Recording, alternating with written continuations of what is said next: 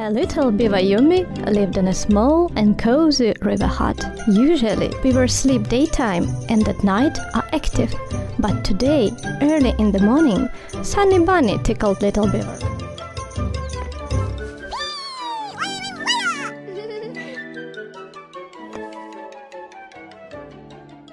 Mama Beaver was surprised to see Yummi. He woke up so early and already was hungry.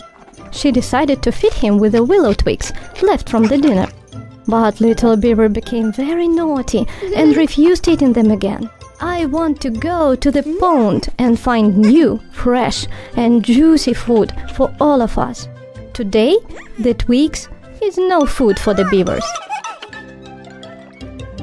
"I'm going to search right now," exclaimed the kitty before jumping into the water.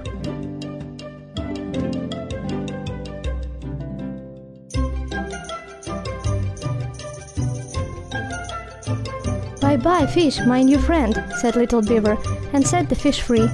The friends are definitely no food for the beavers, thought Yummi, and continued his journey, looking for something delicious.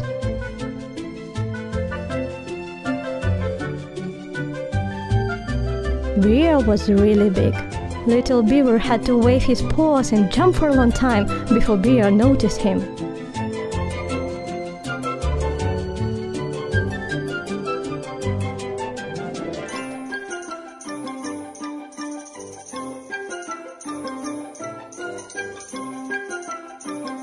"Ha ha ha!" cheered up Bear.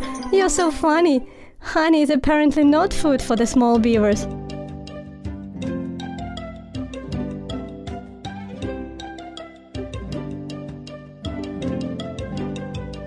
There is nowhere any food for the beavers. Yummi was almost crying. The fox was preparing for lunch, and Little Beaver was happy about that, as he was already quite hungry.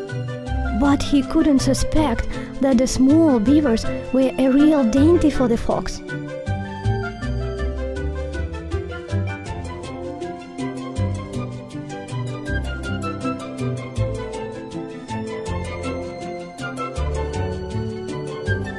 "Mommy, we beavers eat the best dainty, the willow twigs."